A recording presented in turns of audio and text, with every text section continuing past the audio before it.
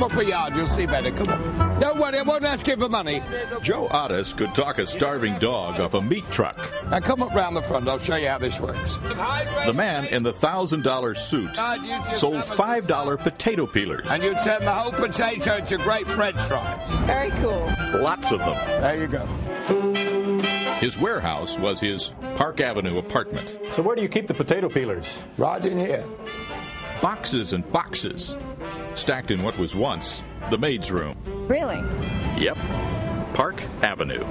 Never underestimate a small amount of money. Gathered by hand, 6 days a week, for 60 years. Joe's business made him something of a mystery man in this posh neighborhood. Some people suspected that he might be Sean Connery. Just pull the handle, just try it. He's got an English accent, but he's probably from Mobile, Alabama. Who knows? The accent was as real as the bombs in his boyhood backyard.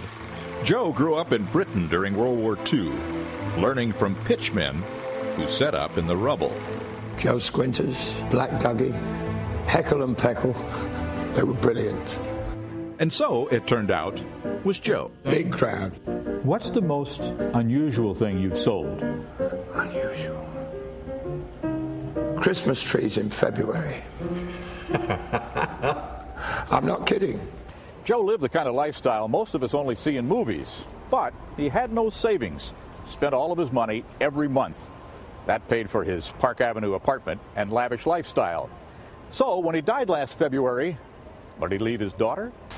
He left me 40 boxes of peelers and a bag of carrots. With instructions on how to gather a crowd.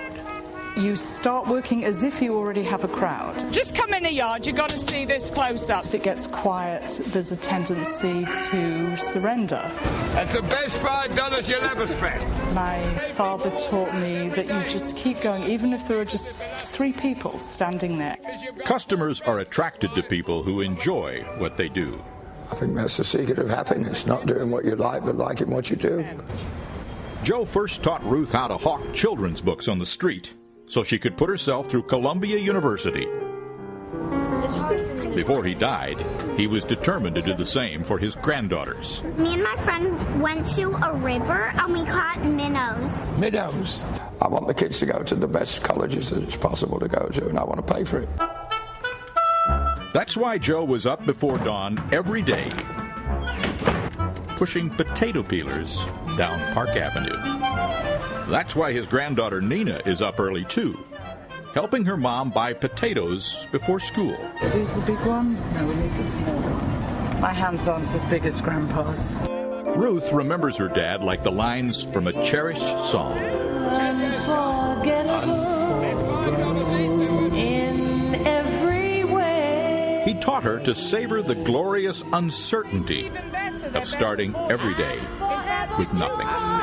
You get 1 for 5, you get 5 for 20. Apple for apple fritter. If she sells all those peelers, she'll have $96,000 for her daughter's college fund. Well, it wasn't just the peelers that was the inheritance, really. It was the life lessons and the lessons of how to earn a living.